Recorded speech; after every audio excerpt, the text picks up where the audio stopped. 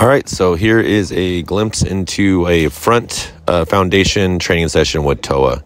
So I like to use the boxes from Akina Canine to sit on. I use a chair sometimes. Basically anything I have with an open front, and what you can see is like basically where I'm sitting on, there's an open front side, so Toa can get as close to me as possible without being stopped by the end of the box, so he can actually go through my knees and get in really tight for the front, because the front's a good foundational tool for recalls and also for the guard when it comes to protection work. So I use my knees basically as a marker to his shoulders. Once he gets to a certain spot, boom, I'll double click reward, and then I'll give him basically the food right in front. I just see almost like in my sternum area, and then I'll just throw another treat out there.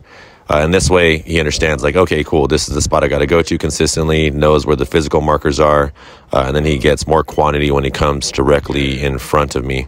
And then I'll give him a little indirect one once he's completed it and got the main reward. The indirect reward is going to be much smaller. I usually use 1 or 2 pieces of kibble. Basically, whatever gets stuck to my glove is what I use. And then to end the session, we go straight to play, and we go do a get it with the toy. And it's a great job, Toa.